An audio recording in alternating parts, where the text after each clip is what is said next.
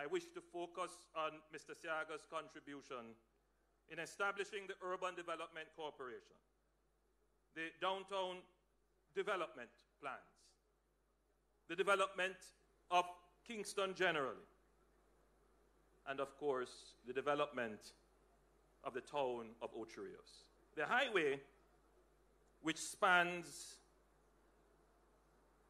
several administrations, links the two economic centers, Kingston and Ocho Rios.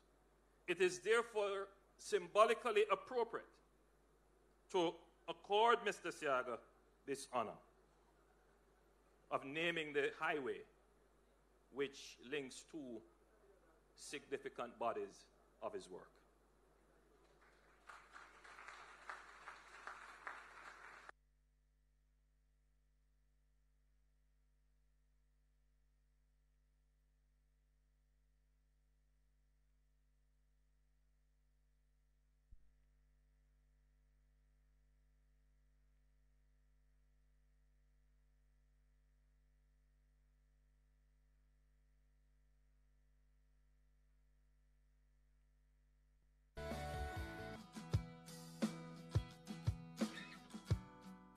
In this triennium period, one of the most significant decisions taken is the recommendation to approve an expenditure of $2 million over the remaining period of this triennium to build up the university presence in the non-campus territories. From the time he started the Heart Trust, which spoke to an alternative or parallel, developmental path for our youths, it began to speak to the understanding that education and training in its broadest context were needed for the forward march of this country.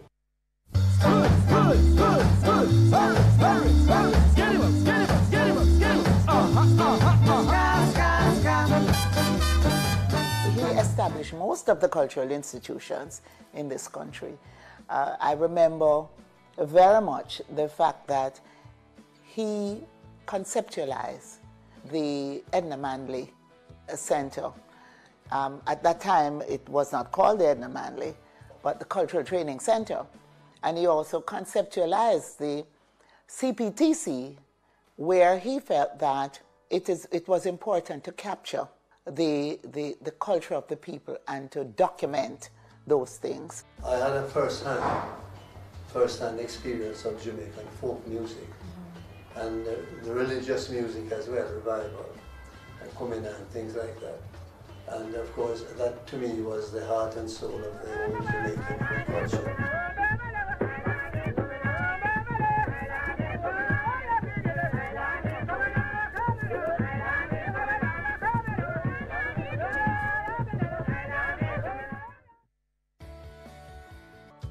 I think the landmark development in terms of managing the built environment, the development of the built environment, would be the role he played in the UDC, which then laid the platform and the plans for much of the urban development of Jamaica.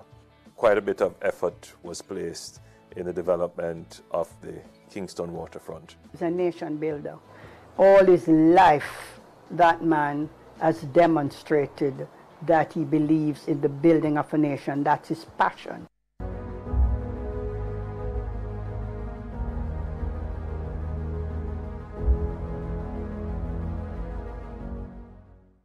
During the course of his life, Edward Seaga made a profound impact on contemporary Jamaica. This multifaceted, multi-talented pragmatist had established various institutions in the tourism, cultural, political, and financial sectors. The Urban Development Corporation, UDC, Jamaica Stock Exchange, and Jamaica Unit Trust were also established by Edward Seaga.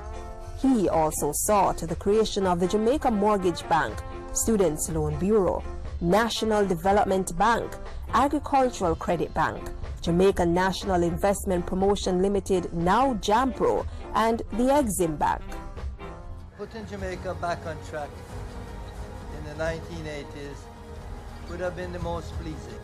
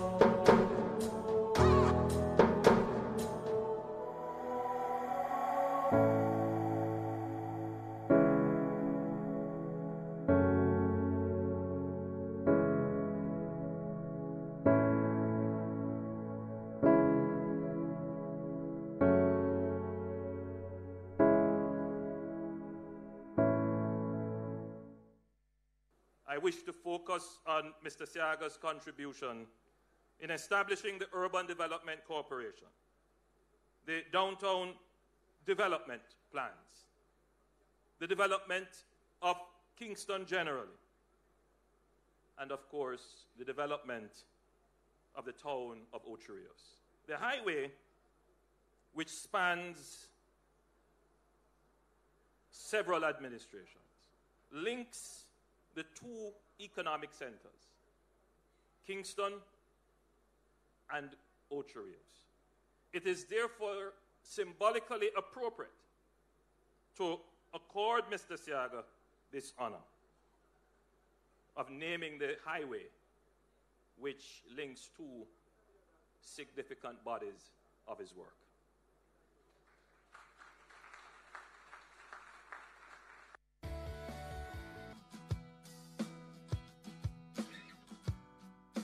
In this triennium period, one of the most significant decisions taken is the recommendation to approve an expenditure of $2 million over the remaining period of this triennium to build up the university presence in the non-campus territories. From the time we started the Heart Trust, which spoke to an alternative or parallel, developmental path for our youths, it began to speak to the understanding that education and training in its broadest context were needed for the forward march of this country.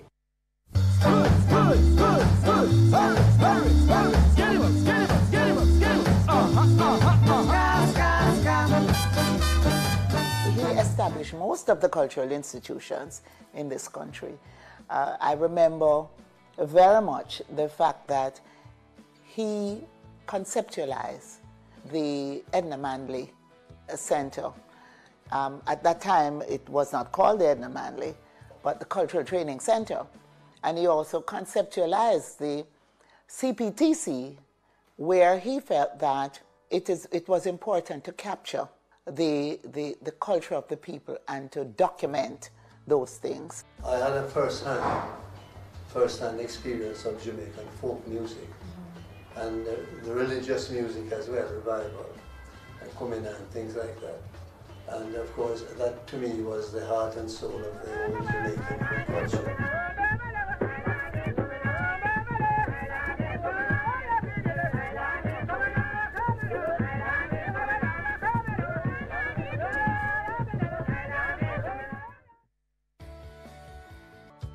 I think the landmark development in terms of managing the built environment, the development of the built environment, would be the role he played in the UDC, which then laid the platform and the plans for much of the urban development of Jamaica.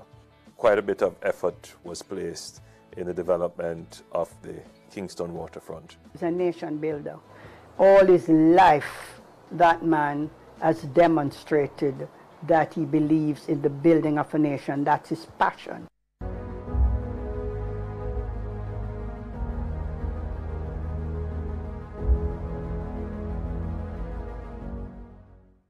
During the course of his life, Edward Seaga made a profound impact on contemporary Jamaica.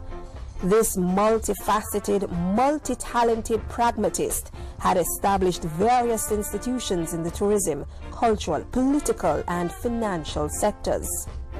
The Urban Development Corporation, UDC, Jamaica Stock Exchange, and Jamaica Unit Trust were also established by Edward Seaga.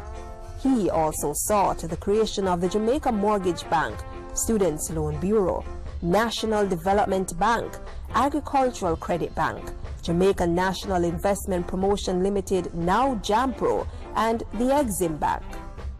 Putting Jamaica back on track in the 1980s would have been the most pleasing.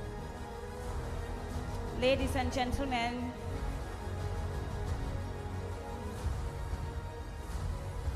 our media practitioners, we want you to know that the Honorable Prime Minister is on property, and so we're asking everyone to settle down for his arrival, and when he arrives, we will stand. I will indicate when we do that.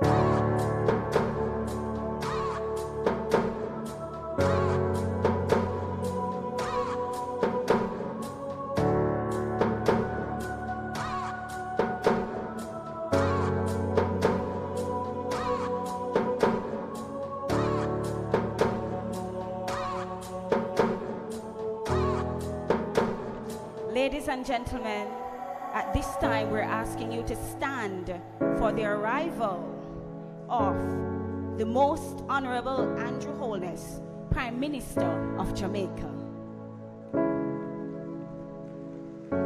Thank you. You can keep the applause going.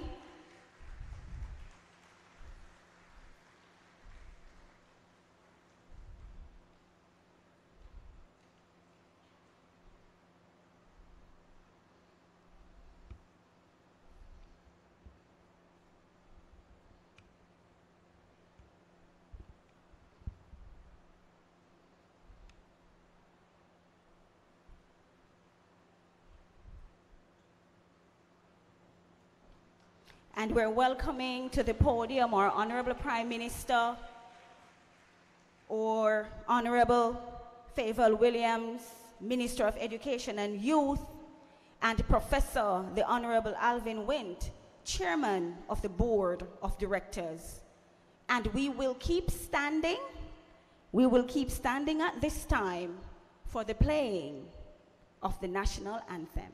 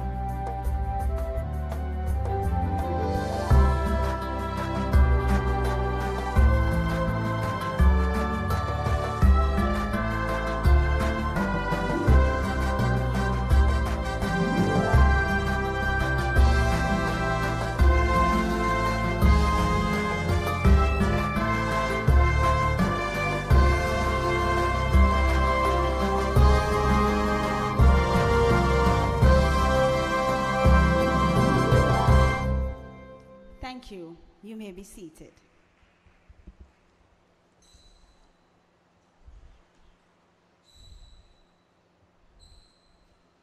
The Most Honorable Andrew Holness, Order of the Nation, Member of the Privy Council, Member of Parliament, and Prime Minister. Honorable Favour Williams, Member of Parliament and Minister of Education. Professor the Honorable Alvin Wint, OJ, CD, Chairman of the Board of Directors. Senator the Honorable Thomas Tavares Finson, President of the Senate. Members of the Houses of Parliament. Professor Colin Giles, President and Faculty and Staff of the UTEC. Heads of public and private bodies. Representatives of academia. Staff members of the Hart NSTA Trust.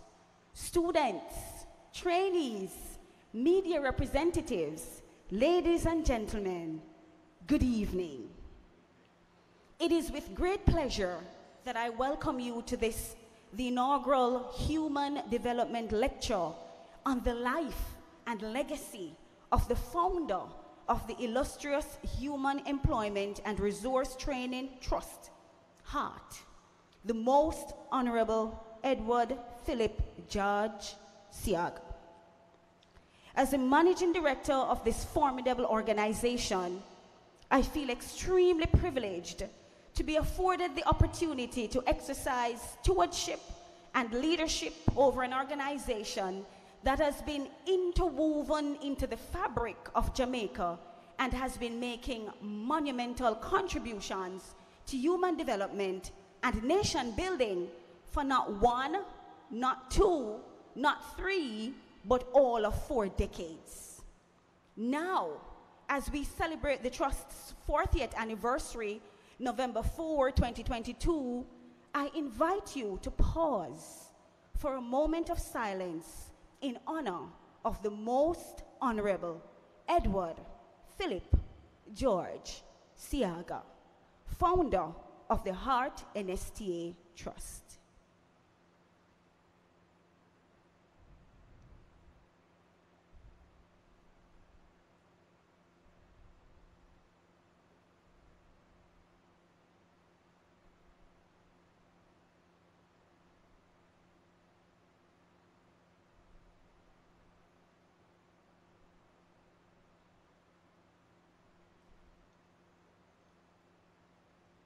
May his soul rest in peace. Thank you. The Human Employment and Resource Training HART Trust was established in 1982 in a milieu of significant stress for the Jamaica labor market. Industries and businesses were still reeling from the effects of the severe brain drain that resulted from the migration of over 270,000 Jamaicans between 1971 and 1980, which accounted for the loss of as much as 50% of the Jamaican middle class, according to the Encyclopedia of Nations. Employers were hard-pressed to find skilled, competent workers, while many school leavers, though academically qualified, were not able to find employment. In 1982, national surveys indicated that there were 80,000 young people between the ages of 17 and 20 who were neither in schools nor in jobs. HART, the brainchild of former Prime Minister Edward Seaga, was a remarkable response to address a massive manpower problem for the productive sector, while opening access to skills training and employment for 10,000s of young people. In 1982, the Trust commenced skills training, and by January 1984, its successes resulted in the opening of HART's first academy, the Stony Hill HART Academy. Over the years, we would have seen the burgeoning of the reach and the impact of the Trust. Today, the Trust boasts 26 wholly operated institutions and over 80 community training interventions. The trust also boasts over 110% increase in graduates since its inception. That is from 4,051 in 1982 to 46,473 in 2022. That, ladies, yes, a round of applause, indeed, thank you. That, ladies and gentlemen, is indeed an achievement worthy of celebration. In volume 2 of his book about his life and leadership, published in 2010, the Most Honorable Edward Seaga expressed his special affinity for art. He chronicled that among the large number of institutions that he had been responsible for creating, art was one of his favorites, owing to the fact, and I quote, "It has saved thousands of wasted youth by giving them a second opportunity to create a better life." And this, he said, gave him great personal satisfaction that he played a role in bettering their lives. Ladies and gentlemen, as I reflect on the Trust's long history, I too share the sentiments of the Most Honorable Edward Seaga. The Trust has, over the past 4 decades, indeed provided various avenues for Jamaicans to live productive lives. We operate in a dynamic environment, and as such, the Trust must be agile in addressing the shifting demands of industry and the emerging areas of economic and social development.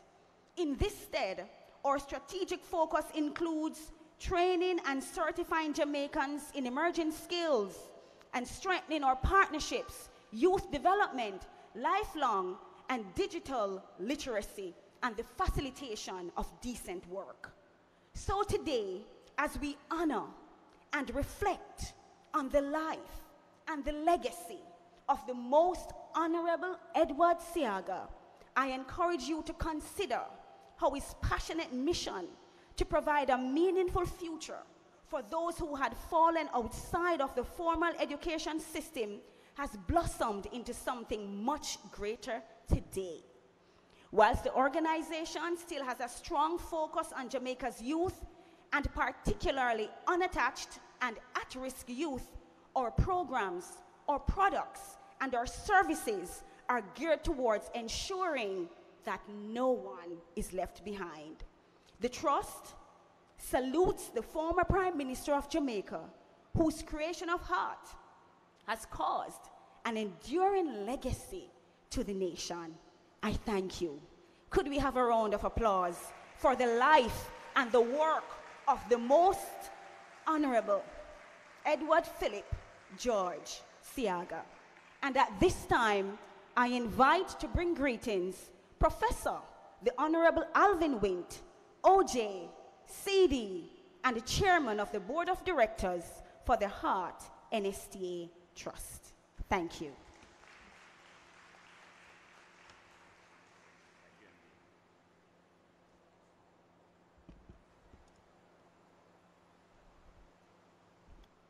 Thank you very much, Dr. Ingleton. The Most Honorable Andrew Michael Onis, Prime Minister of Jamaica. Honorable Favour Williams, Minister of Education and Youth. Senator the Honorable Thomas Tavares Finson, President of the Senate and longtime member of the Electoral Commission of Jamaica. Member of the Houses of Parliament, Professor Colin Giles, President of UTEC, and faculty members and staff of UTEC.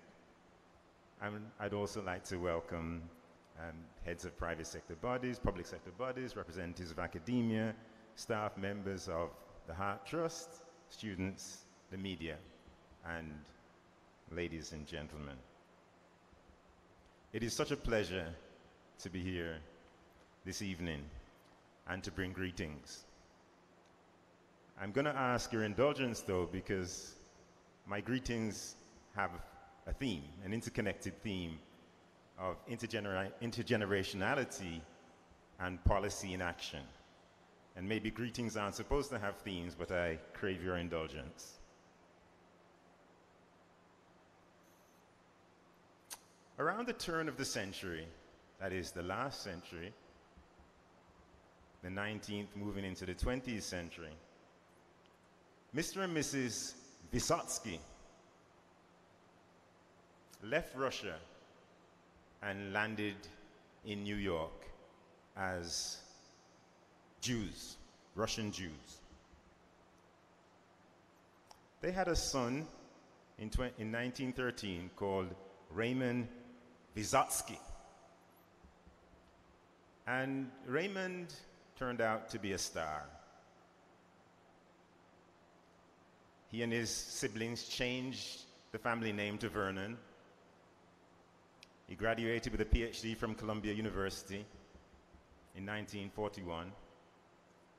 And then just at the time when the US was this unipolar agent in the world, he began working with the State Department and became a star at the State Department. He helped implement the Marshall Plan for Europe, which was America's response to the challenge of Europe after the Second World War. He helped to establish the General Agreement on Tariffs and Trade, which became the World Trade Organization. After the Second World War, he was a key member of the State Department team that went to Japan and began the redevelopment of Japan in the context of the drafting of a new constitution. After he served spectacularly at the State Department, he went to Harvard University and became a professor, and essentially became the father of the scholarly field of international business, and some describe him as the father of globalization. In the late 1960s, after his visit to Jamaica, where he became concerned that the Jamaican model of development was not the right model for Singapore, Lee Kuan Yew went on a short visit to Harvard, a sabbatical he called it, and he held discussions with Ray Vernon. And Ray Vernon helped him to understand the potential for attracting investment in Singapore. He had not contemplated that that would be possible. He states in his biography later on that he would periodically go back to Harvard to have discussions with Raymond Vernon. The rest, as we know, is history.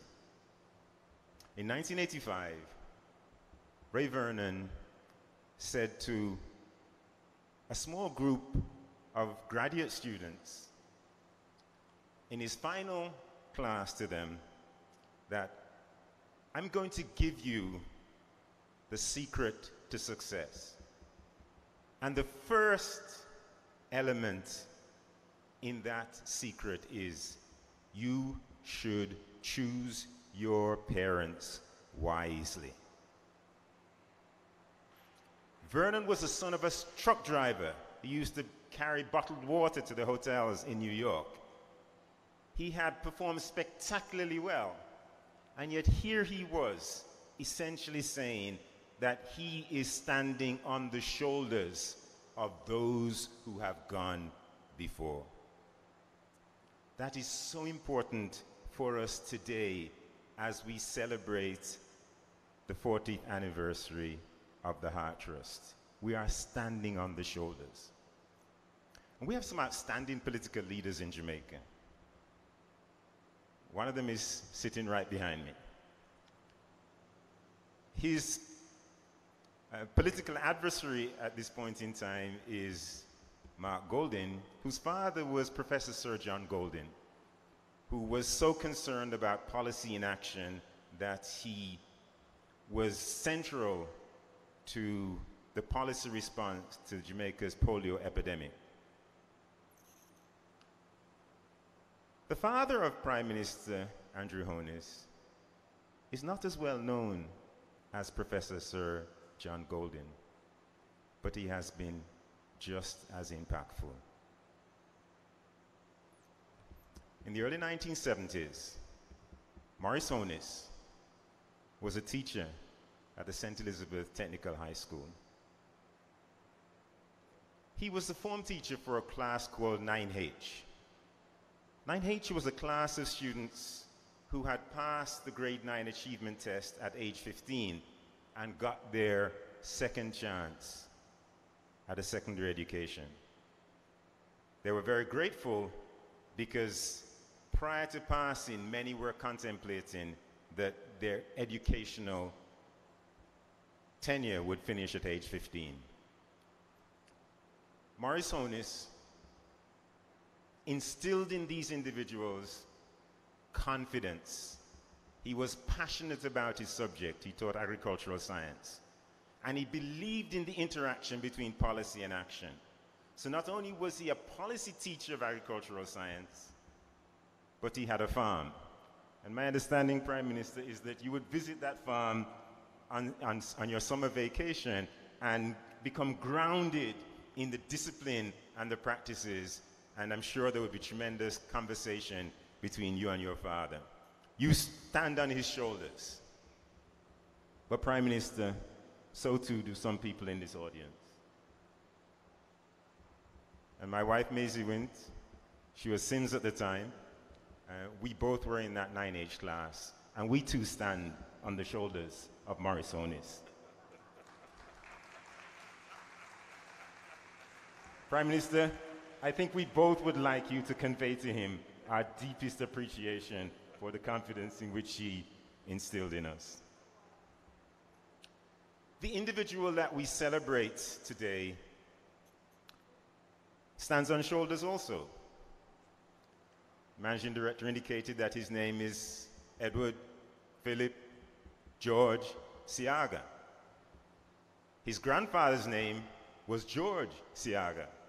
His father's name was Philip George Seaga. He became Edward Philip George Seaga. Literally standing on the shoulders, but I'm sure he would also have benefited so much from parental guidance. But he was also a master of policy in action. And I give you just two examples. There will be so many anecdotes. In 1987, a researcher who was working for the World Bank came to Jamaica to study privatization. And he was interviewing companies and public sector individuals in the area of privatization. He got a telephone call. The Prime Minister would like to speak with you. He was shocked. When researchers go to countries to conduct studies, they don't expect a call saying the Prime Minister would like to speak to you. But that was the nature of Edward Seaga. 15 years later, an academic at UWI wrote a book on competitiveness in small developing economies, and he sent the book to the then Prime Minister Patterson and to then Leader of the Opposition, Edward Seaga. And Prime Minister Patterson wrote him a lovely, gracious letter indicating that the contents of the book reflected the direction of government policy. Edward Seaga called the academic and said, "I'd like to meet with you." And he spent hours talking with him about the contents of the book that he had marked up in detail and was especially interested in issues in relation to exchange policy management. A man interested in policy, he later went on to use some of that information as he made his final presentation to Parliament before his retirement. This is the nature of the man whom we celebrate today. Heart stands on his shoulders as he has stood on the shoulders of others, and our outstanding politicians have stood on the shoulders of their parents. Generations of staff members of Heart have also stood on the shoulders of prior generations, and we appreciate that.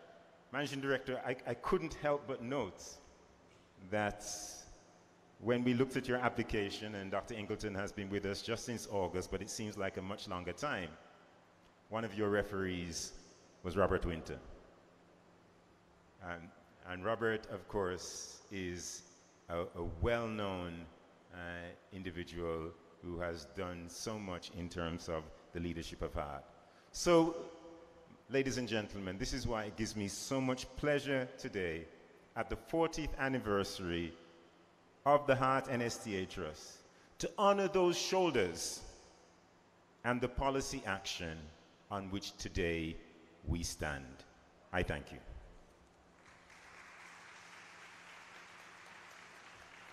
Thank you so much, Professor the Honorable Alvin Wint, our chairman, indeed we are inspired and we understand how important it is for us to know where we're coming from and to know that the work that we have been doing, we have been indeed standing on the shoulders of giants. I want to take this opportunity to welcome the Honorable Alonda Terrelong, State Minister in the Ministry of Culture, Gender, Entertainment and Sport. Welcome. And at this time, yes please, thank you, we're going to be hearing from Honorable Favour Williams, Member of Parliament and Minister of Education and Youth. And I want to say to the audience that if you see Honorable Williams slipping out a little while before we end, it's because she has another critical engagement at the Ministry of Education, the retirement banquet that they're having at the Pegasus Hotel today. So please forgive her and welcome her at this time.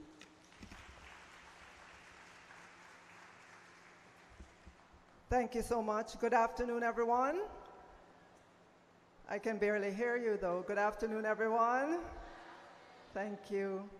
Let me acknowledge Prime Minister, the Most Honorable Andrew Holness, Honorable Alonda Terrelong, Senator, the Honorable Tom Tavares Vinson, President of the Senate, Senator Rodriguez, Professor Giles, President, acting at UTEC, faculty and staff, students here at UTEC as well, Professor Alvin Wint, Chairman of the Heart NSDA Trust, Dr. Tanisha Ingleton, Managing Director of the Heart NSDA Trust, distinguished guests, good afternoon.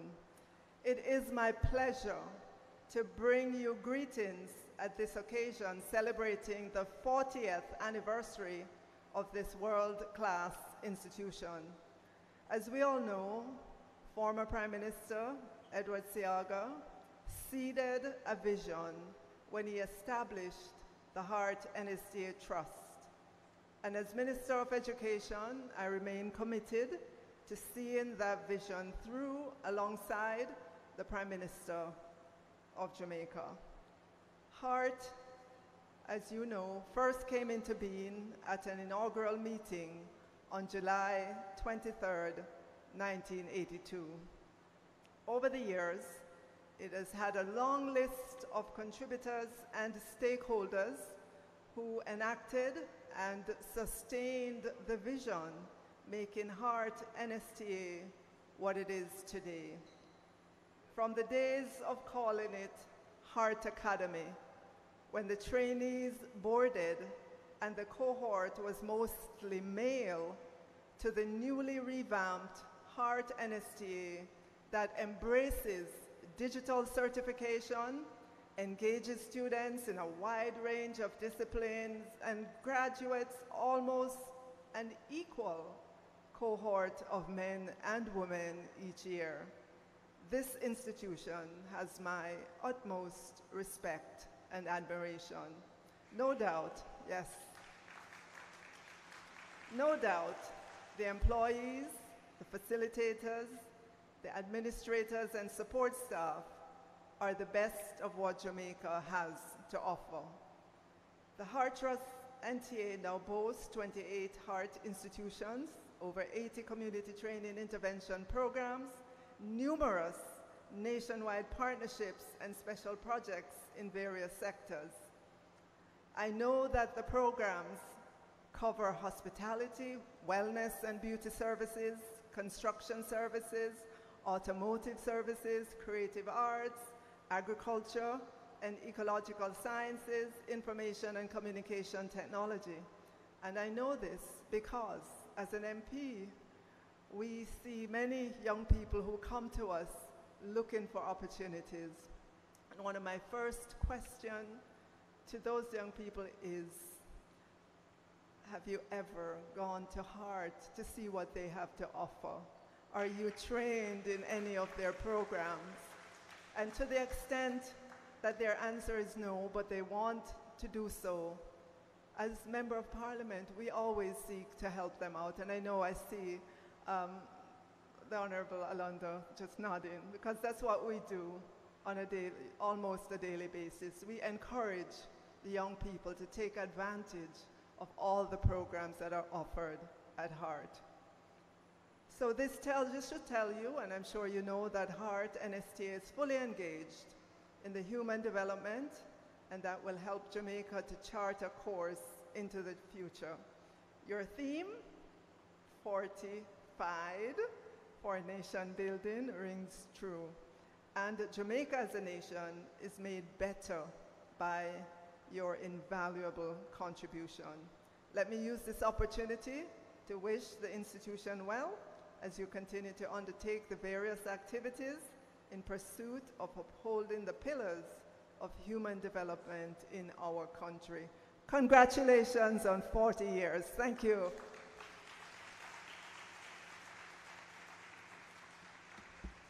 Thank you so much, Honorable Minister.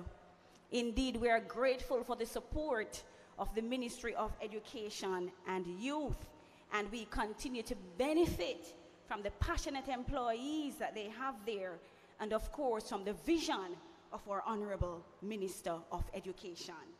Ladies and gentlemen, it is indeed my pleasure at this time to welcome to the podium the Most Honorable Andrew Michael Holness, Prime Minister of Jamaica, who is steadfastly focused on building partnerships to achieve the vision of shared prosperity for all Jamaicans through inclusive economic growth and meaningful job creation. Our Prime Minister has brought national attention and focus to literacy and has instituted several programs to place Jamaica on the path to universal literacy.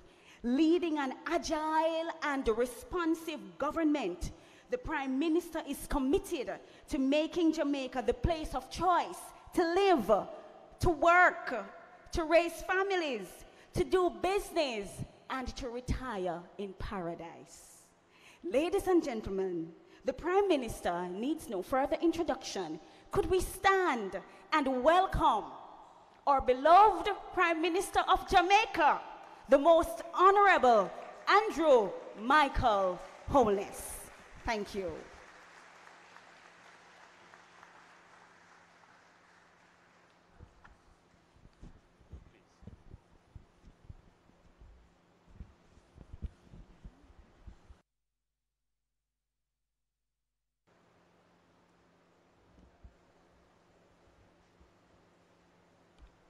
Thank you, Dr. Ingleton, for that rousing introduction.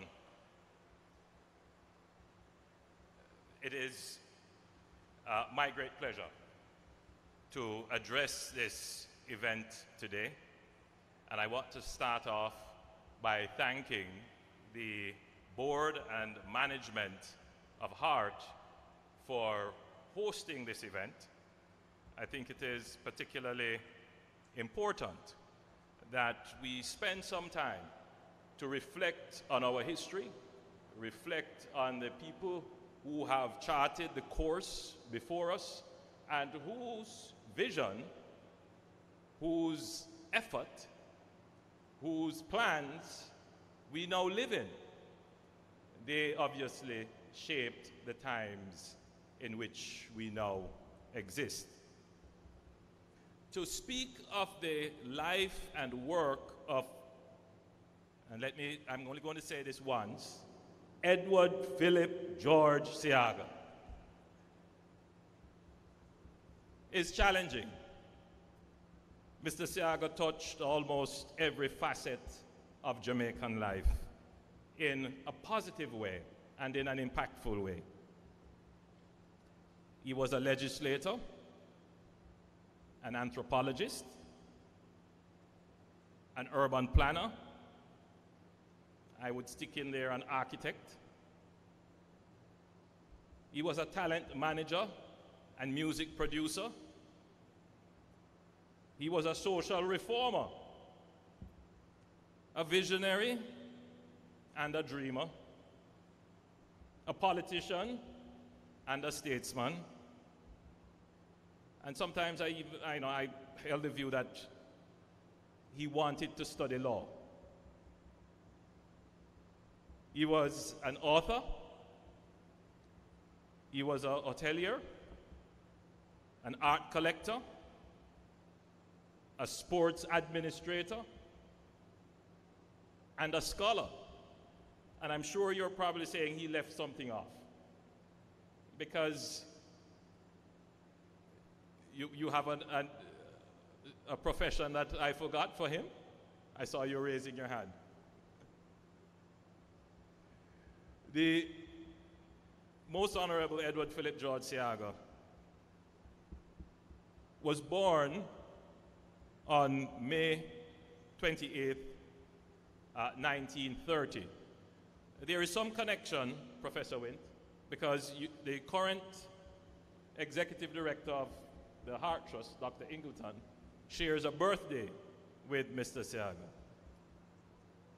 Of course, I won't say when her birth year was. You can guess.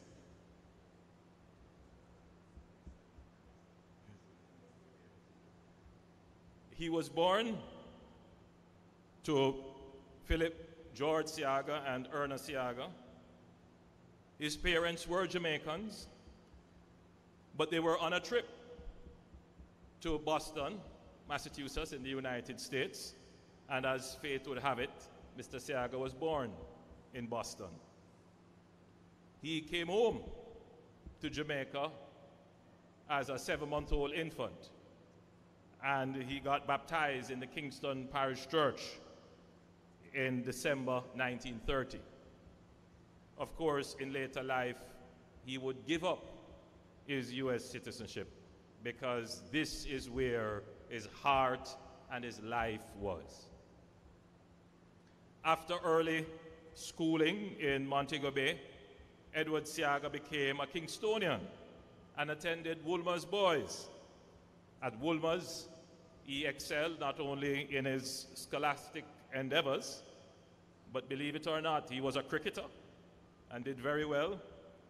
He played tennis and hockey, and he swam for the school. And in those days, rifle shooting was a sport, and he excelled at that as well. His educational development continued at the prestigious Harvard University in the United States. Before that, he was a student at the University of the West Indies. My recollection is that he was in the medical faculty. He went to Harvard and completed a degree in sociology and anthropology in 1952. Harvard was a critical part of the development of his global outlook. Mr. Seaga shared that when he went to Harvard, he had intentions of becoming a nuclear scientist. But it didn't capture his mind. And he would later say that he wanted to do something where his brain would immediately get things done.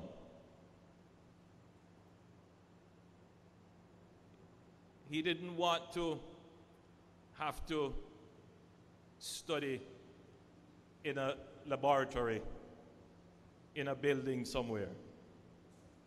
He wanted to get into the laboratory of life and to make a difference. So the story is told that on his return to Jamaica with his degree in sociology and anthropology, he went to live in a rural community called Buxton Town in St. Catherine. And he lived there. He lived with the people there. He went to church with them. He lived in the community. He helped the children. And then he would also take up residence in Salt Lane in Kingston, living with the urban poor of Kingston.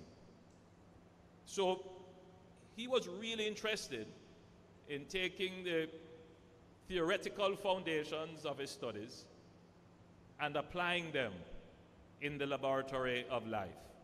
as we have heard, policy in action. So he knew much about rural and urban life in Jamaica. Not by reading, not by lectures, but by living. And I think we have to assess the man for this, because, you know, how many Jamaicans would do that now? And the question is still relevant. How many Jamaicans did that then? But he thought it necessary. It wasn't a kind of condescending interrogation of life. I am this Harvard-trained student coming to research. He had a genuine care, love, and passion. He wanted to understand. And he took the time to document the cultural practices. He took the time to understand the people and their vibrations. And that would have been very impactful on him for the rest of his life. He ended up being drawn into politics before he could complete and fully pursue his academic studies. So, by 1959, our national hero, Right Excellent Sir Alexander Bustamante, found him, discovered him, laid hands on him, and appointed him to the Legislative Council. At that time, he would have been the youngest ever appointed to the Legislative Council at age 29. But he was already known. He was writing to the papers, talking about social conditions. So he came on the radar as a potential talent for leadership of the country.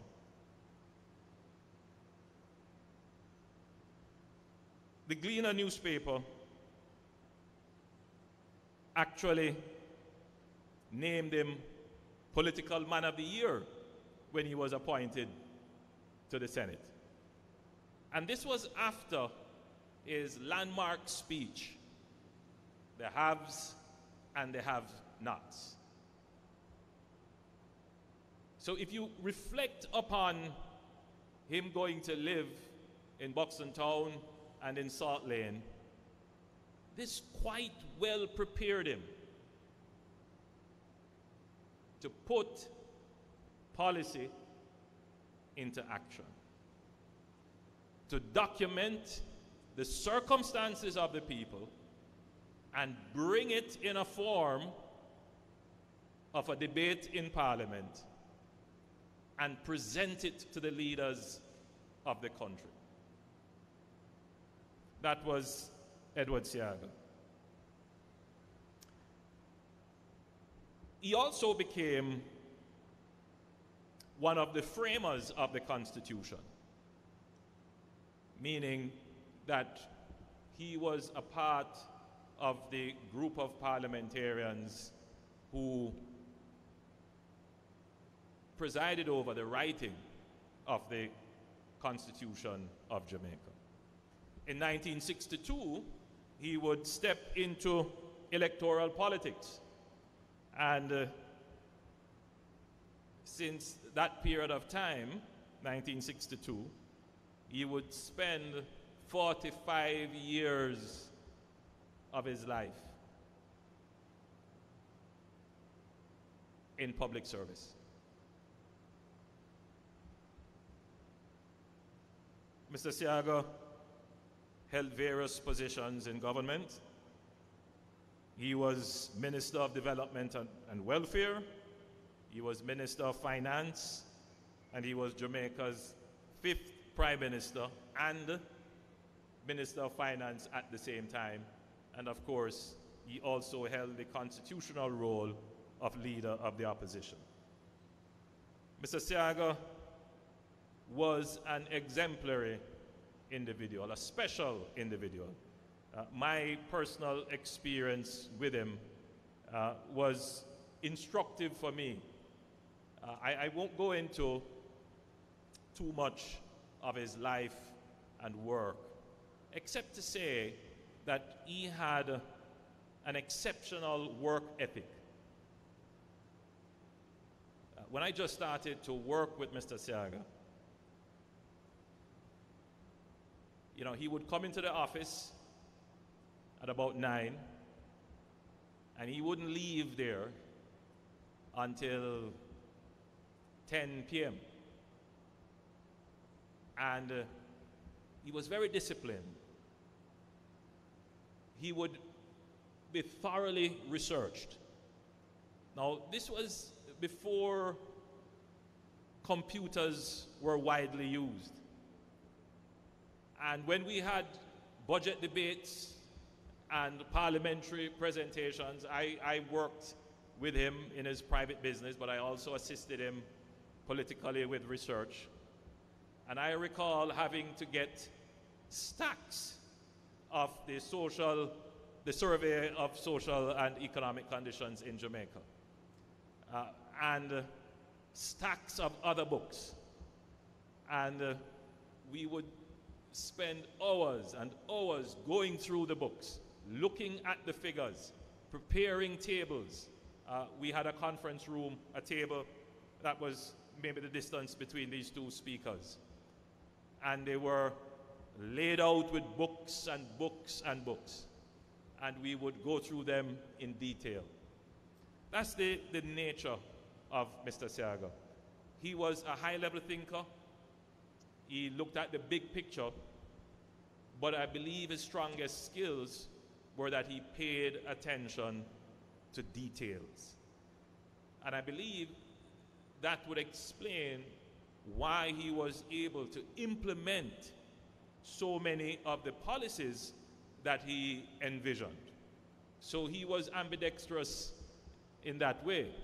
He was able to envision the policy, reduce the policy to writing, support the policy with research, but he had also the management capability to get it done. Not many leaders are so consummate in this area, but Edward Seaga was one such consummate leader. Due to his vision and foresight, so many institutions were created. In 1967, the Jamaica Citizens Bank, the first majority-owned Jamaican commercial bank. In 1968, the Jamaica Stock Exchange. In 1971, the Unit Trust. In 72, the Jamaica Mortgage Bank, the National Development Bank. In 1981, the Agricultural Credit Bank. In 1986, the Exim Bank of Jamaica. In 1987, JAMPRO, then it was called JNIP, the Students' Loan Bureau. And in the cultural field, there were so many other institutions that he formed. The Jamaica Festival, the JCDC, which we call it now, the National Gallery, the Jamaica Cultural Training Center for the Arts, the Craft Development Agency, Things Jamaica, the Arawak and Port Royal Museums. He created the UDC, which spawned the development of downtown Kingston and the town of Ocho Rios. And I could go on and on and on. Ladies and gentlemen, the institution that he loved the most, however, in my view, was the Heart Trust.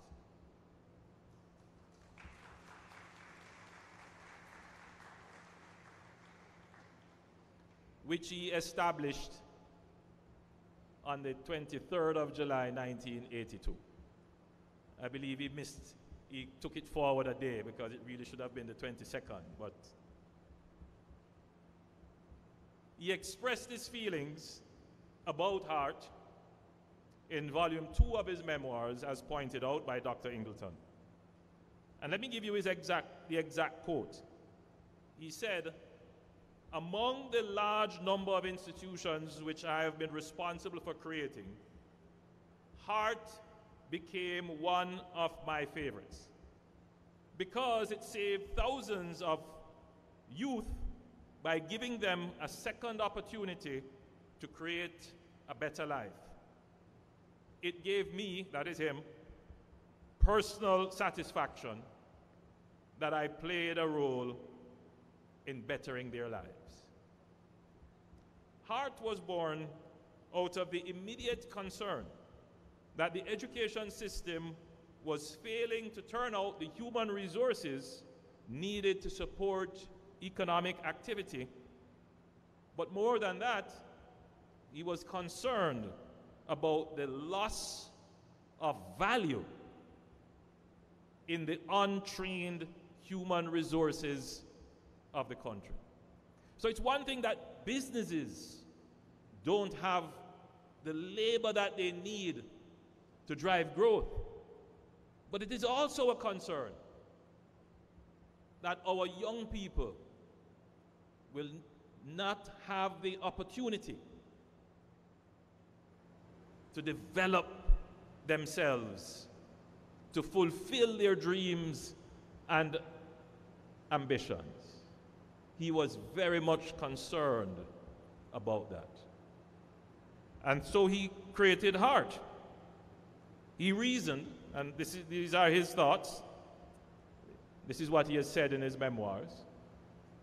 The most critical problem of the secondary education system was that a great majority of students failed to graduate each year. In fact, only 25% were considered academically ready to sit school leaving exams.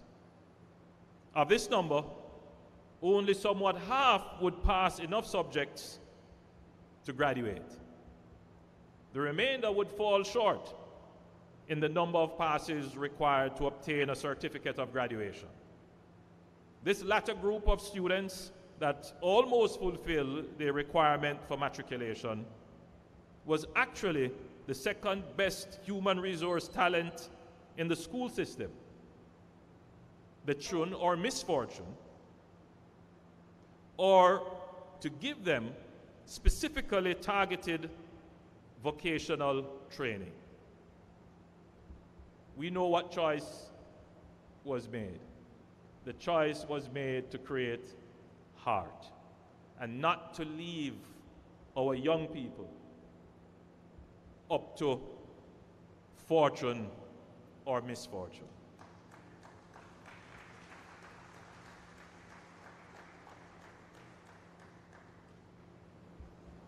So Hart was the answer to Mr. Seaga's passionate mission to find a way to reduce unemployment, increase skills for the economy, but to increase the life chances of our young people, to give them a pathway to fulfill themselves.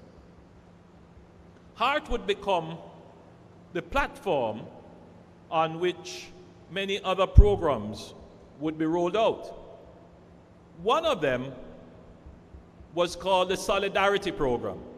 I don't know how many of you recall that program or would be aware of that program. And what the Solidarity Program sought to do was, having brought in these young, talented, but untrained Jamaicans, he would create a provision to give small loans. I believe the entity was called the Self-Start Fund, to these young trainees. And they would start up small businesses, and he would pair them with a mentor from the private sector. And the mentor's duty would be to give business guidance, but also to ensure that the loan was repaid. These were just some of the creative things that happened from the HEART program. Since then, HEART has evolved. But as you reflect on what I have said, you would also be thinking that the problem that sparked the creation of HEART still exists today. Our secondary school system is simply not turning out the students at the level of education that makes them trainable to get them to the next step of being employable. It doesn't mean that HEART has failed. What it means is that HEART is still relevant in today's circumstances.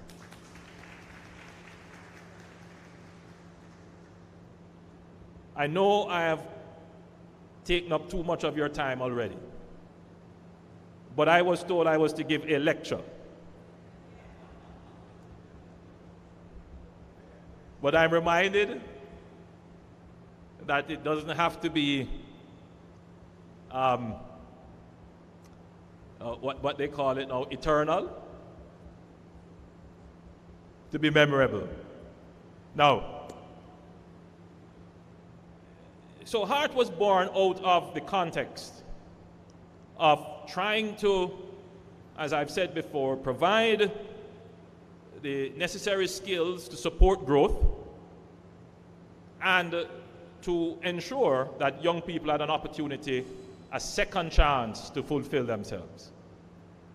But I want you to also note the global context in which this institution was formed. Last Sunday, we marked the 42nd year, or is it the 40th year? 42nd year of the Jamaica Labour Party's victory in the 1980 election. The 1980s and the late 70s was a turbulent time in Jamaica's history.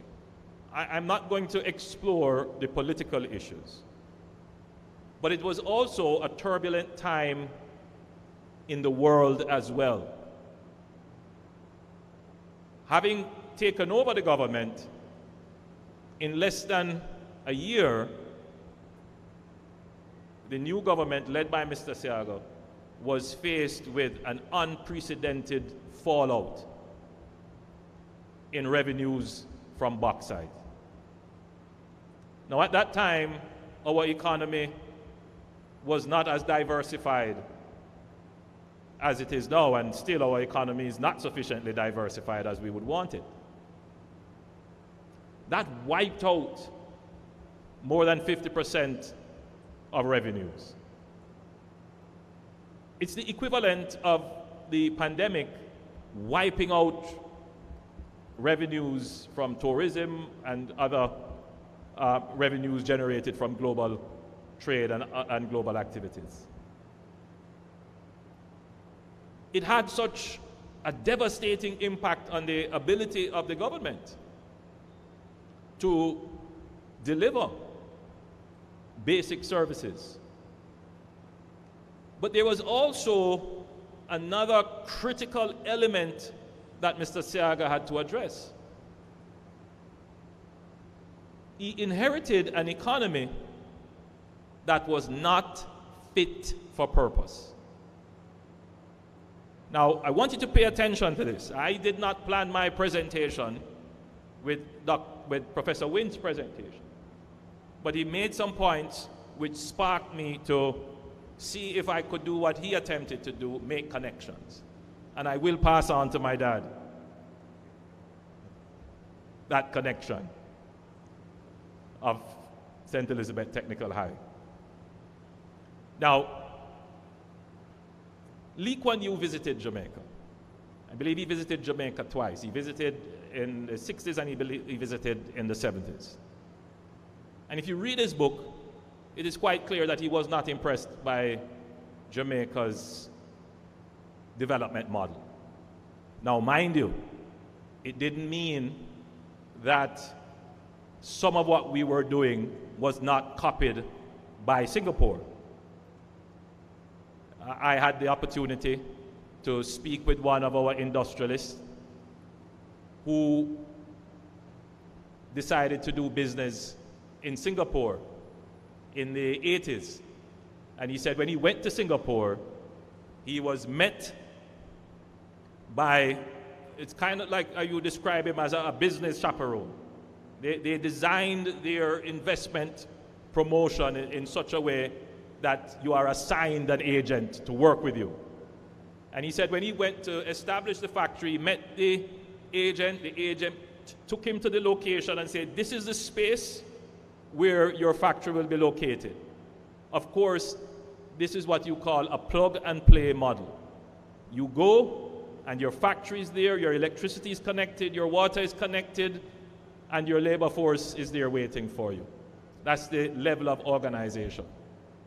But the form that he filled out was the exact form that he filled out in Jamaica with our investment promotion agency.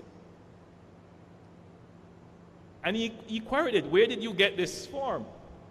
And he discovered it was taken from Jamaica. I wanted to see the profundity of the point I'm making. We are good at some things. We're good at administration. We need to get better at implementation. We're good at making the policy and documenting it and getting trapped in bureaucracy. But what really mattered was that our Jamaican entrepreneur was able to turn up and turn the keys to his factory. In Jamaica, he would have had to fill out that form 20 times.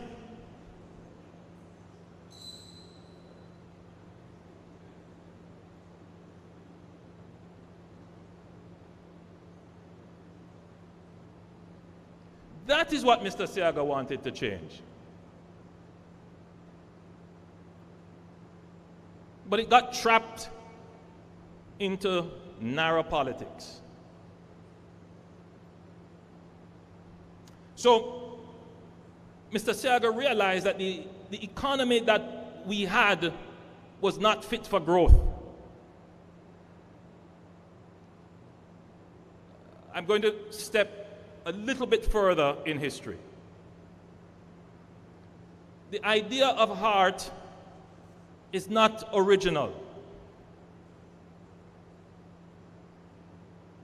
It stood on the shoulders of Norman Manley. In the 1950s, Norman Manley also recognized that our youth were untrained. And he established 2 youth training camps, Chestervale and Cobbler. I don't know how many of you are aware of that. In an attempt to get our human resources trained up to speed. For varying reasons, it didn't work. Mr. Seaga, seeking to fulfill the same objective, decided that he would, one, not just create a residential training camp where you go and learn one skill and you stay there for a year, but to create training institutions with multiple skills, but also focusing on the development of attitudes and creating a bridge to the world of work, to be aligned with industry, and to dedicate the finances to it by the hard contributions, thereby creating a well-structured vocational training system, which is now a critical institution of Jamaica.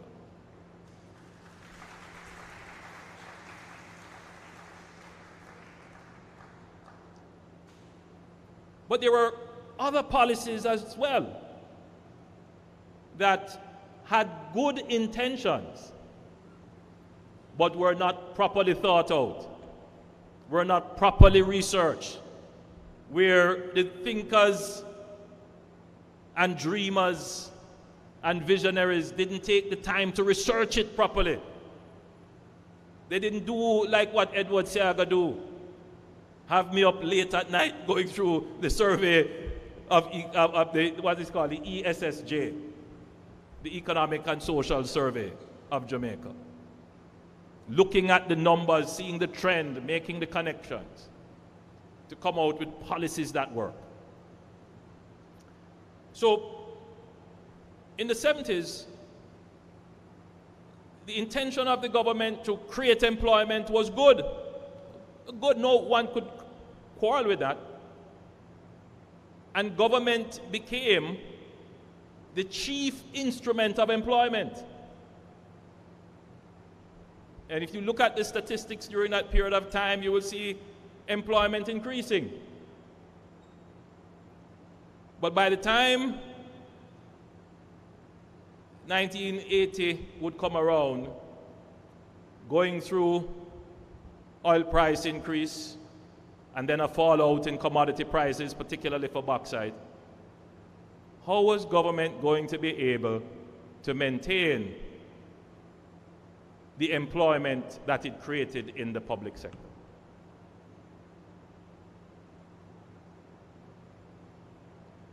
The policy in the 50s, in the 60s, and in the 70s for industrialization was about giving incentives.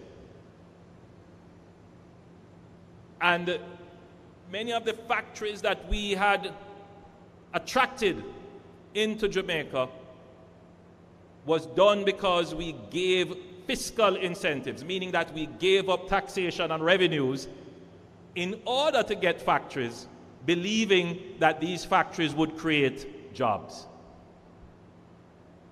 It didn't work. And so the government, in trying to compensate, and with democratic socialism as their guiding principle, sought to create jobs in the public sector, which could not be financed. So by 1980, Edward Seaga had to contemplate a total restructuring of the Jamaican economy. And that restructuring would have been well along the lines of the gentleman that you mentioned. The introduction of policies that would deregulate, remove controls, right-size public institutions. But of course, it got caught in the politics of the time. Those who were the opinion leaders, those who were the intellectuals at the time, those who were the academics and the professors who could have given the average man a better understanding of what needed to happen, tied up the necessary structural adjustment in political connotations. And for many years, we vacillated in policy. What was the right policy? What was the right thing to do?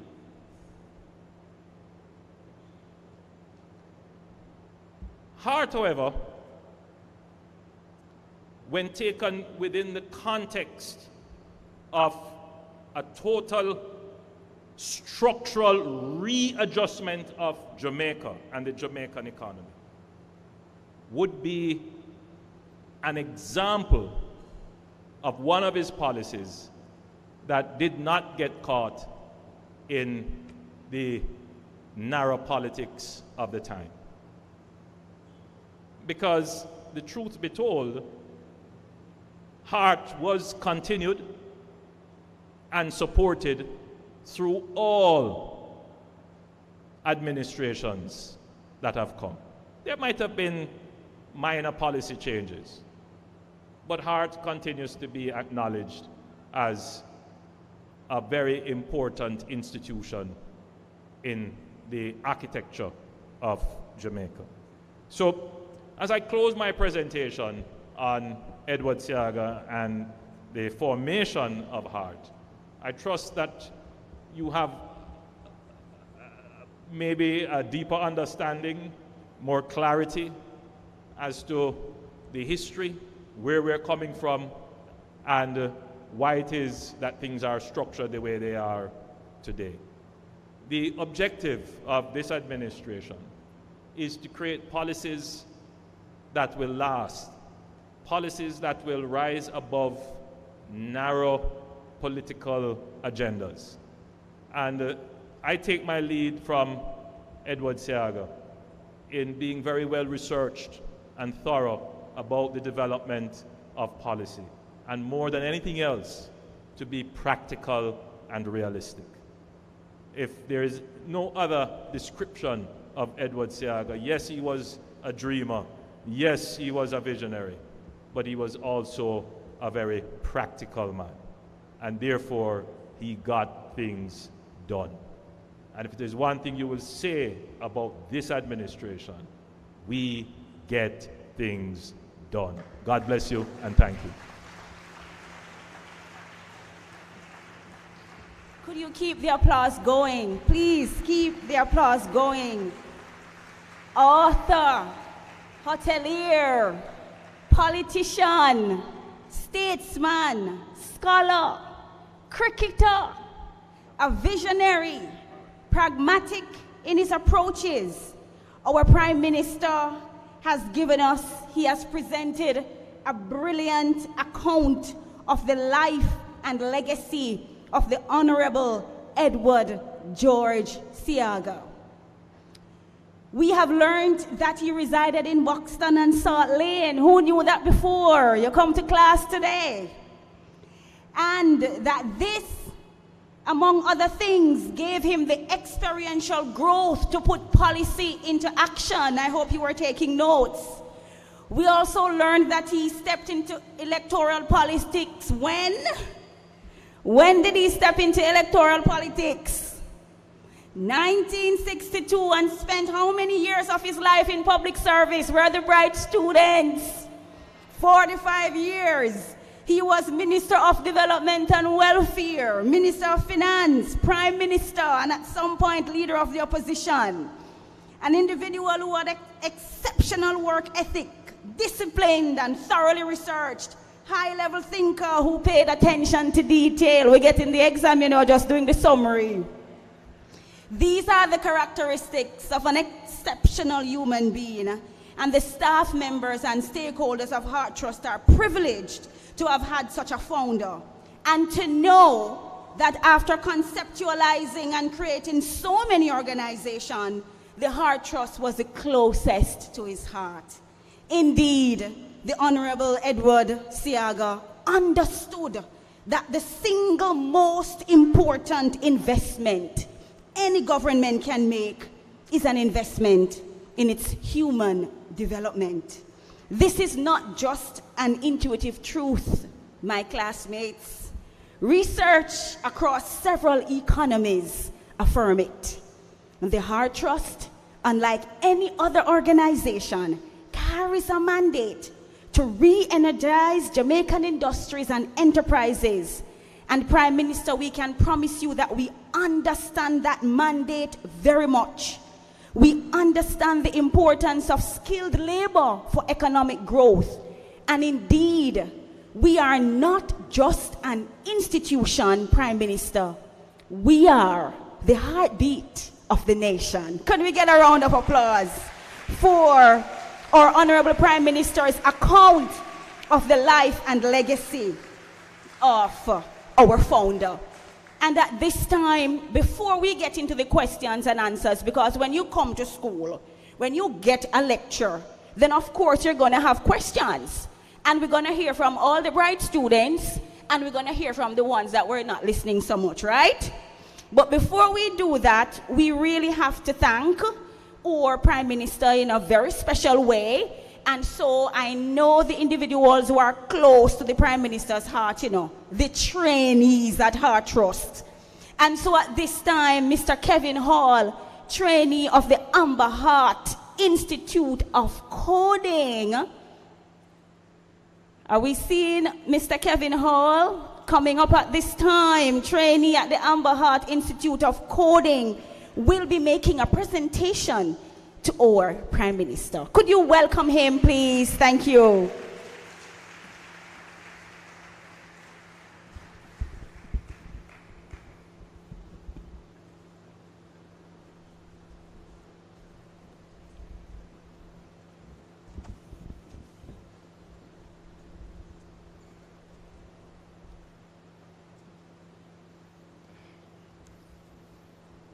Good afternoon, ladies and gentlemen.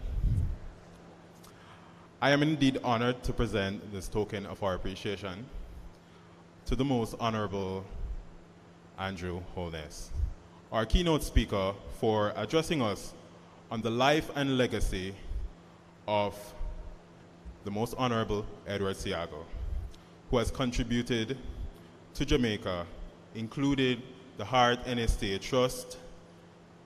I am indeed grateful that I, myself, has benefited from this prestigious and noble organization. And so I'd like to thank the Most Honorable Andrew Holness, our Prime Minister, for this. Thank you, sir.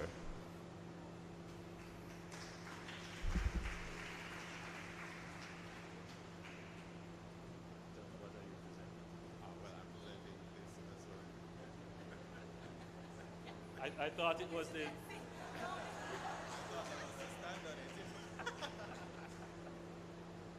But no, you have to show them what's in it. Yes.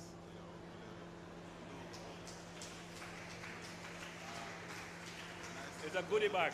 Yes, it's a goodie bag. The Heart 40th anniversary, and its logo is on it. It's a goodie bag including a cup with the Heart 40th anniversary. Don't worry, I'll just take this as well. Okay. An umbrella for the rain.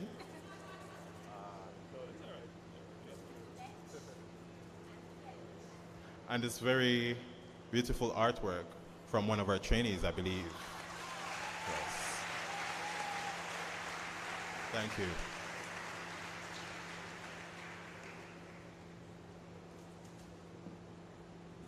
Thank you so much. So, you know, anything we give must be produced by heart, you know. You know, we're going to be seeing Prime Minister in very short order. So much more made in Jamaica. So that's what we're working towards. Made in Jamaica. So we're manufacturers, we're producers. And that's what we're pushing at the Heart Trust. And I'm telling you, that bench is solid. Very much solid. From the Heart College of Construction. All right. Heart College of Construction. We have our own construction college. We understood the vision of the Honorable Edward Seaga, and we're very, very clear about that of our Honorable Prime Minister. And so at this time, we're going to have some questions because Prime Minister, all the bright people, they submitted their questions, and if you have more, we're not going to take long because the time is far spent. But they want to hear from you, Prime Minister. They said, I'm getting this one. There is no name attached to this one. It says, Mr. Prime Minister, please share with us your most profound memory of Mr. Seaga that impacts your vision for Jamaica. So, over to you, Prime Minister.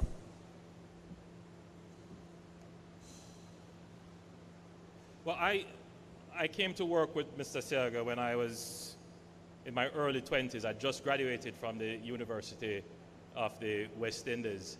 I had actually met him while I was a student, and he laid hands on me at that point in time, and he gave me a folder, a portfolio of subjects that he wanted me to research and to give him comments and opinions on.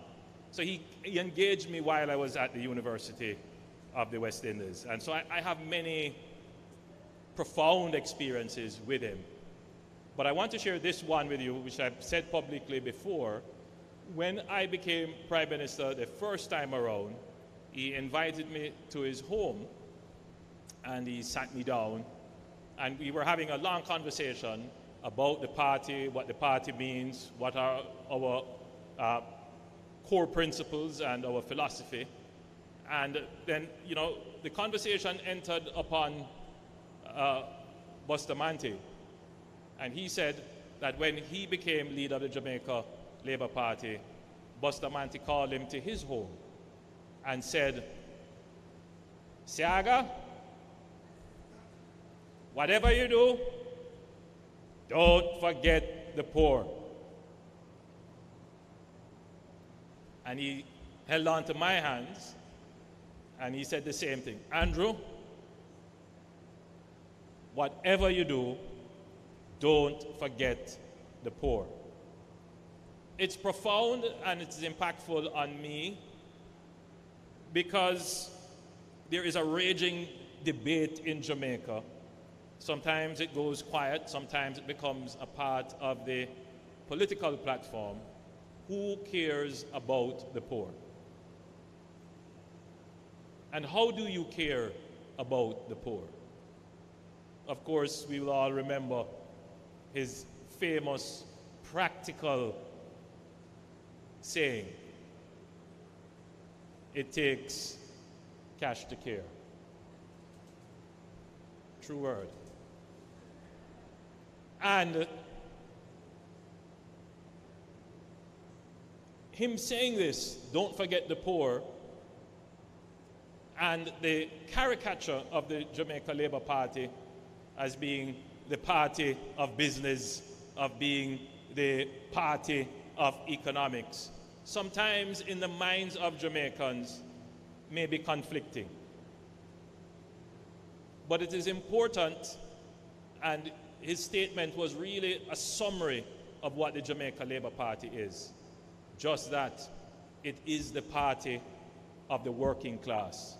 It is the party of labor as the critical factor of production in any society, in any economy. It is about the development of people, the development of the workforce, ensuring that Jamaicans can fulfill themselves through their own effort and gain reward and independence from that effort. It's about uplifting the people of the country through good policies, by empowering them through work, through their labor. And that is how we give people their independence. That's what independence means. It's not only a political construct, it is also an economic construct. And it is summed up by Bustamante as "don't forget the poor." In all the policy pursuits that you have, in all the grand ideas that you have, ensure that the core of those policies bring along the poor and the most vulnerable in the society. And we have never forgotten that.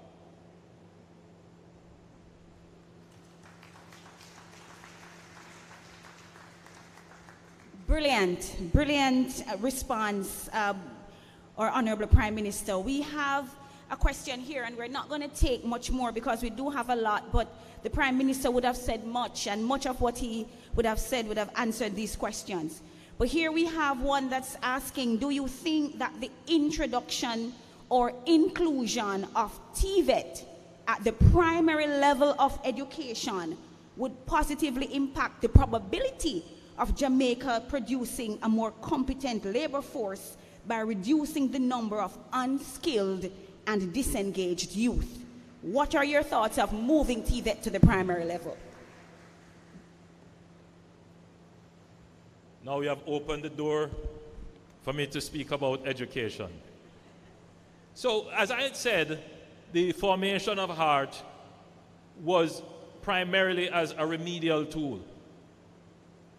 It was to create a second chance because of the failure of the secondary education system in creating that level of workforce that could be easily absorbed into the economy. I think we have to rethink the model.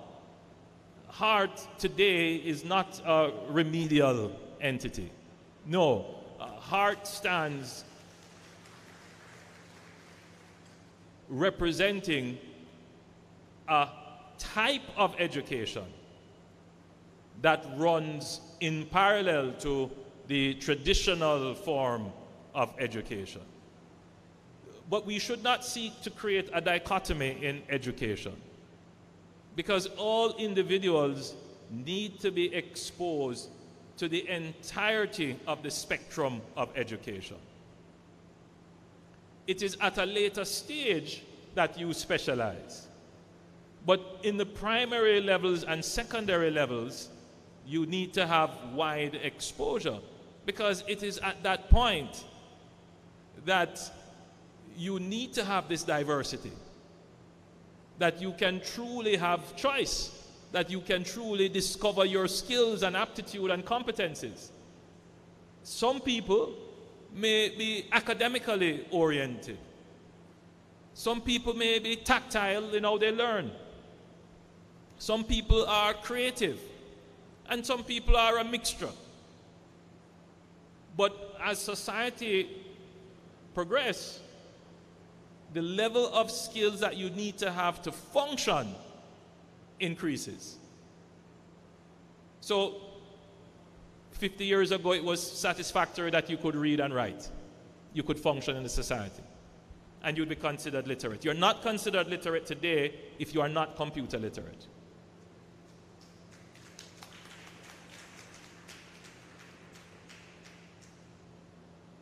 You shouldn't go to the ATM and you can't use the interface.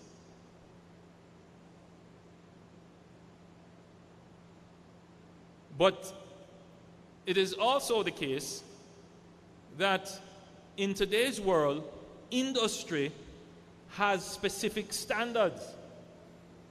So it was fine when you were a tailor and you can sew the pants anyway. Now today, making garments is a highly sophisticated endeavor. You have designers, you have people who specialize in the materials, you have people who specialize in the colors and in the dyeing of the fabric. It's such a detailed science. And it is not just theoretical science, it's how it is applied.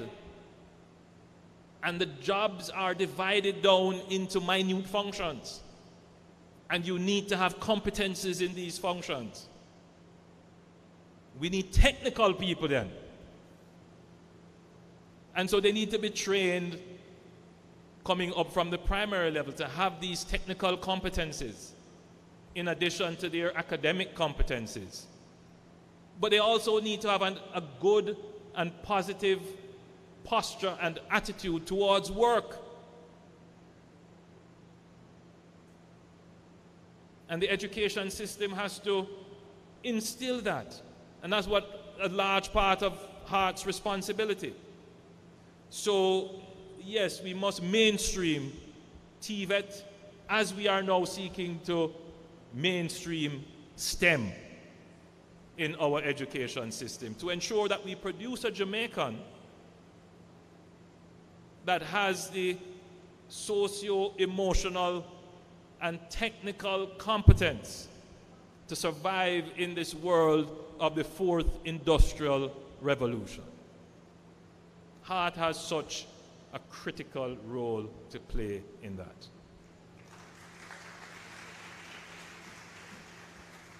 Thank you, Prime Minister. And one last question. Do you think that it is now critical for government to enact additional legislations that will enable Heart to be the TVET driver in a more deliberate manner? That is there any thought to a policy being put in place to ensure employers employ graduates from Heart? Thank you. It's a tricky question. In our society, we can't compel private enterprise to hire from any particular institution. There is that guaranteed freedom, and that's why private enterprise will want to come to Jamaica, because they do have freedom. Our job is to support the market, to make the market for trained labor. So whether they're trained at Heart or they're trained somewhere else, Heart's role is to set the standard, so that there is a high standard of work, of skills rather, in the society. And you can choose from that, right? So Heart is the regulator, and Heart should encourage competition in training. And it is out of that that you get the highest standards being met and delivered to industry. In terms of legislation, I think we have gone and changed the legislation already. Legislation is a long and tedious process, but you already have legislation which gives you a wide space to work. So what we really need now are policies and the implementation of those policies. If there is one thing that I would want to see in legislation, which we're not there yet as a society, is the full introduction of a system of apprenticeship. I think that's absolutely important if we're going to leapfrog in where we are in terms of skills. That's absolutely, without question, absolutely important. And then, I've always been a big advocate for national service. And I think we need a system of compulsory national service. When I see our youngsters being dragged off into gangs and being recruited for nefarious activities, when there's so much that we could put them in groups to do in the national interest, in their own interest, that could transform our culture.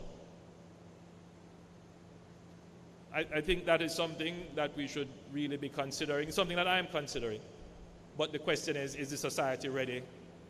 There needs to be more debate on this. And do we have the budget for it? But I think it is critically important that we now move to the next step of ensuring that we have a system of apprenticeship, a fully articulated and well-implemented system of apprenticeship. And as the society progresses, we can establish a system of national service. But in closing, and you said it's the last question, on my way here, one of our major hoteliers sent me a note to say, Prime Minister, the winter season is coming up and we need labor. We need people. Jamaica has a good problem now. We have low levels of unemployment. We also continue to export talent, and the availability of labor is now a constraint on our growth horizon. It is not that I'm making a case for the importation of labor, which when I make these comments, you have to go over and over and over to explain, because people immediately run off with all kinds of things you didn't say. The case that has to be made is that there still are approximately 300,000 to 400,000 Jamaicans who are within the age group of the labor force, but whose training and education is such that they cannot articulate into the work world. And there are still Jamaicans who simply are not participating in the labor force. They have no need, no interest to participate because maybe the wages don't attract them. So there is still work to be done by heart to get into the inner cities, to get into the rural areas, to get those young people, bring them into programs, provide them with stipends, change their mindset and their outlook, and bring them into the labor force. There is work there for them because the economy is growing. If we don't do it, it will affect our growth in the next 5 years. The BPO sector today could absorb easily another 20,000 Jamaicans. The logistics industry is showing great signs of growth and could easily absorb between 5,000 and 10,000 more Jamaicans. The hotel industry is saying we need more people. The quick service industry is saying we need more people. But it's not just those industries. If we had data scientists here, the knowledge industry would be huge. But where are they? They are in scamming. They are in gangs. They are committing drive-bys. They are boring holes in their hand middle. Wasted youth. A dead weight lost to the society. A Jamaican who will never contribute to the development of the country or the whole human race. So much potential wasted. Heart still has a very important role to play.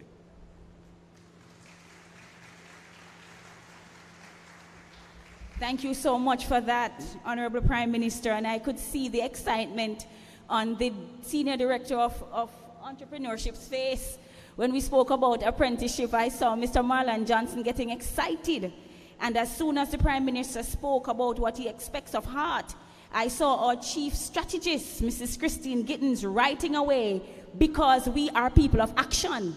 We are going back, and tomorrow morning when we call the meeting, Mrs. Gittins, we are writing these things into the plan because we move into action at Heart. That's who our founder was. That's who our Prime Minister is. That's who our chairman is. And so that's who we are. At this time, we're going to be hearing from Mrs. Julia Smiley Green, and I really want to commend us. It's just 7 minutes after 6, and we started a little late, and we're supposed to end at 6, so we're doing well. So Mrs. Julia Smiley Green, our Director of Marketing and Communications, will be moving the vote of thanks, and I'm asking the entertainment team to get ready, because as soon as she does that, we'll be taking the entertainment. Mrs. Julia Smiley Green, please welcome her.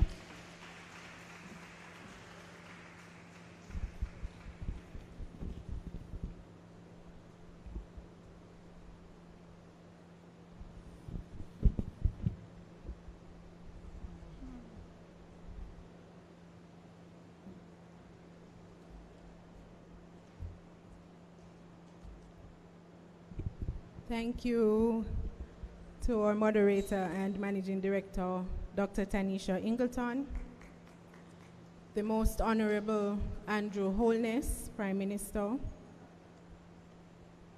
Honorable Favour Williams, Minister of Education and Youth in her absence, members of the Houses of Parliament, Senator the Honorable Thomas Tavares Finson, President of the Senate, Professor the Honorable Alvin Wint, Chairman of the Board of Directors at the Heart and Estate Trust, Professor Colin Giles, President and faculty and staff of UTEC, heads of public and private sector bodies, representatives from academia, staff members of the Heart and Estate Trust, students, media representatives, ladies and gentlemen, good evening. On behalf of the Heart and Estate Trust, I would like to extend a sincere thanks to all of you who attended and were involved in making today's event a success. Our Managing Director, Dr. Ingleton, we thank you for your warm welcome and introduction, as well as for the grace with which you guided us through the proceedings.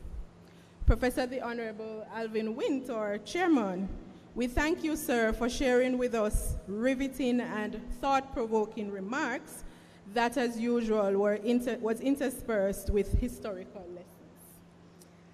The Honorable Favour Williams, Minister of Education, we want to thank her as well in her absence for her warm and insightful remarks and for acknowledging the importance of heart in transforming the lives of Jamaicans. Prime Minister, the Most Honorable Andrew Holness, we thank you, sir, for agreeing to be our keynote speaker for today and for sharing your in-depth knowledge and insights into the life and legacy of the former Prime Minister, the Most Honorable Edward Seaga. Your delivery was exciting and enlightening. Thank you so much, sir. Thank you, ladies and gentlemen. We're indebted to all of you for taking time to be a part of today's proceedings. I also want to thank our members of staff who supported me in planning this event for all the work that went in, for the vision, the interest, and for all the effort that has culminated in a fruitful and productive event that I'm sure will have a lasting impression on all of you who attended. I want to also thank the staff of the Protocol and Communications Unit at the Office of the Prime Minister who rallied to our assistance and provided guidance to ensure that we had a near flawlessly executed event.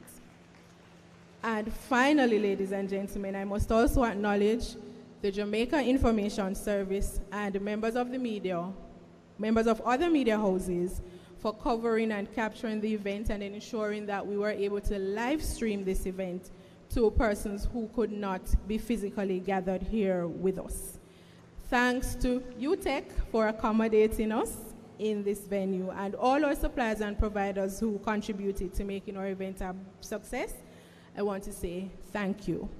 Once again, ladies and gentlemen, thank you for taking the time out of your very busy schedules to be with us this afternoon into this evening.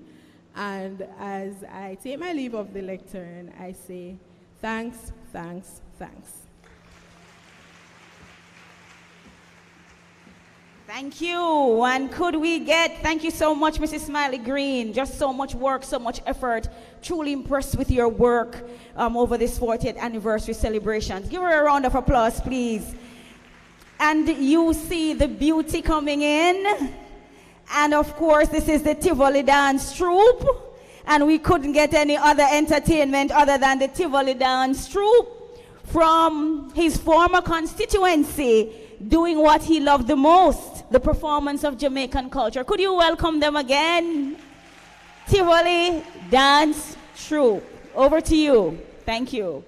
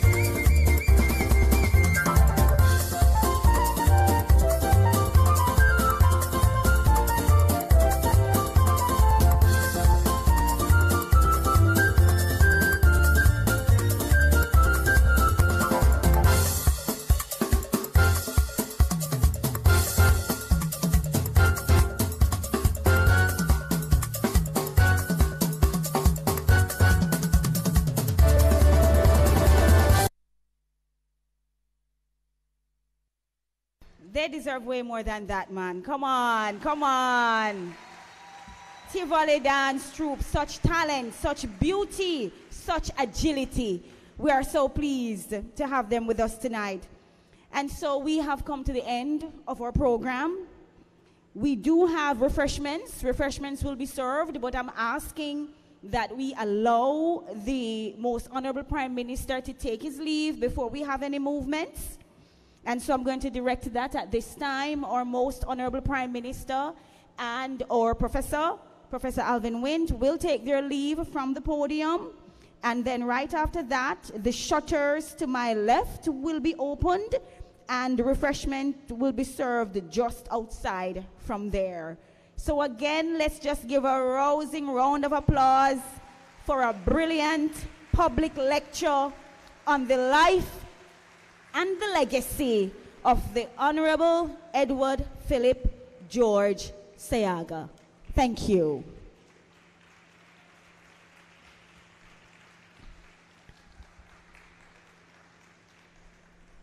Thank you.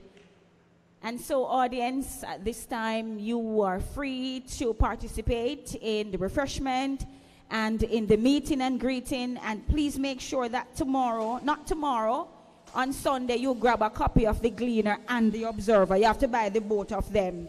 You might never know what you will see in them on Sunday. You cannot afford to not buy a hard copy, not a soft version, not the internet version, a real life copy of the Gleaner and the Observer on Sunday. Goodies may await. You may win an award. You never know. There are prizes and surprises. Grab a copy on Sunday. Thank you. So the shutters are opening up and you can enjoy the refreshment from the Heart Trust. Thank you again and have a great evening.